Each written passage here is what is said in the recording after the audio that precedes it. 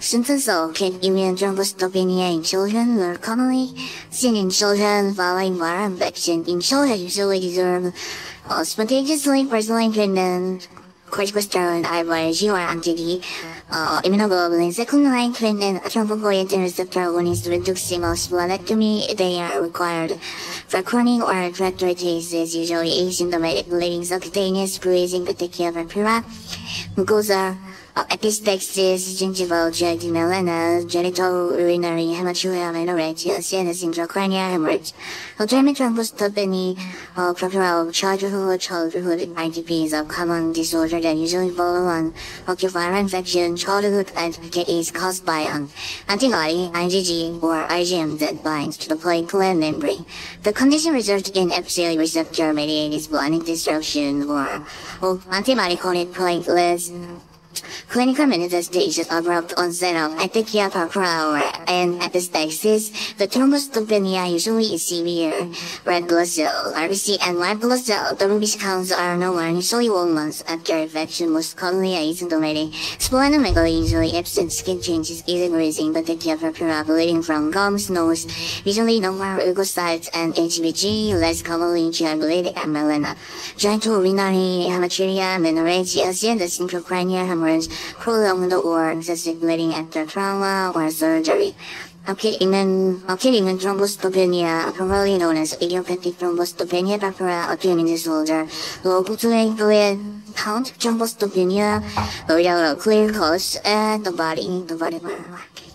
The body's immune system is declared that destroys its own platelets, which are essential for blood clotting. This condition is more commonly seen in children and often follow viral infections. Symptoms can vary from mild to severe and include petechial small round spots that appear on the skin as a result of bleeding under the skin. These are often red, purple, or brown, and are most commonly seen on the lower legs, feet, and occasionally on the trunk or arms. Bruising ecchymosis. Children may bruise easily and excessively, even from minor bumps or injury due to the decreased ability of the blood to clot. Purple and larger areas of bleeding under the skin that may look like large bruises or petechial edges. Nosebleeds, epistaxis, frequent prolonged nosebleeds are common due to the reduced platelet count. Bleeding gums. Bleeding from the gums, especially during bruising teeth, may be a sign of ITP blood in the urine or stool.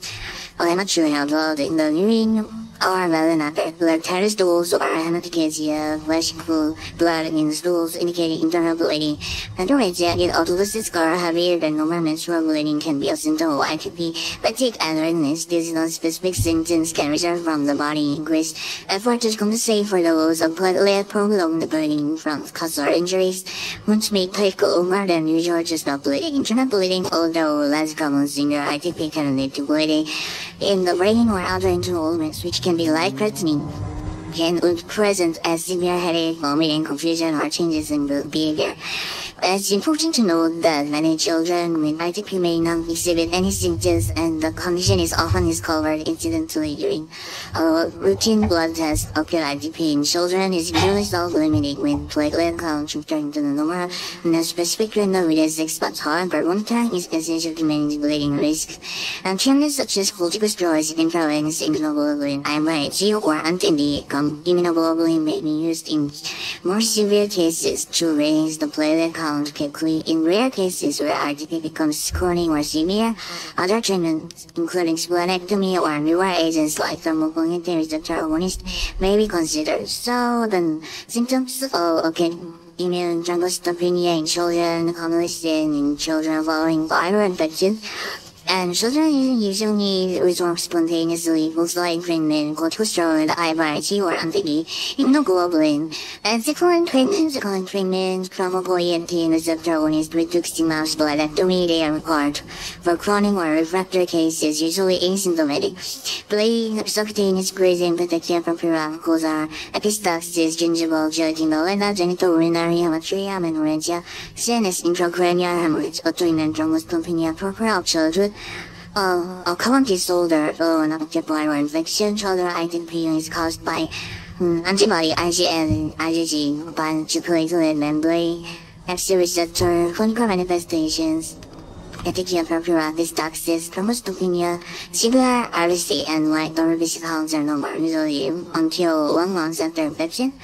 Most common asymptomatic explained by unusual absence, skin changes, easy bruising, petechiae whole throughout, bleeding from gums, nose, usually normal leukocytes and HPG, less complication bleeding in the vena, due to urinary hematuria, metrorrhagia, sinus, intracranial hemorrhage, prolonged or excessive bleeding after trauma or surgery, petechiae breathing, ecchymosis, procurandoscomic, Anaphylactic bleeding gums, blood-induced urine or stool, menorrhagia, fatigue and weakness, prolonged bleeding from cuts or injuries internally. Many children with ITP may not be speed and symptoms, corticosteroid intravenous immunoglobulin, anti-immunoglobulin, severe cases. Particularly chronic severe treatment including splenectomy, thrombopoiesis, may be considered.